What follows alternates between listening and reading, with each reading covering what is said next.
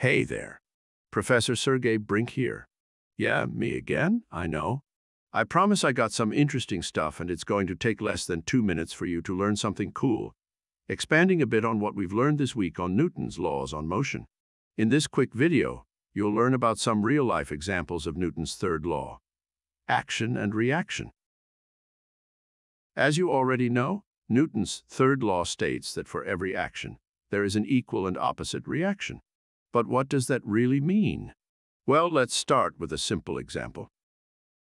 If you push a book across a table, the book will push back with the same force. Pretty easy, right? But let's take it up a notch. Have you ever wondered how a rocket can fly into space? It's all thanks to Newton's third law. The rocket shoots out hot gases, which push the rocket in the opposite direction, and voila, it's off to space we go. And here's a fun fact for you. Did you know that the space shuttle's main engines use over 1,500 gallons of fuel per second? That's a lot of push. But it's not just rockets and books that follow Newton's third law.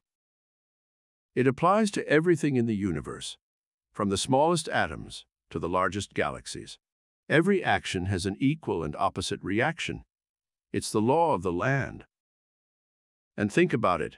It's not just the physical actions, but also the mental actions.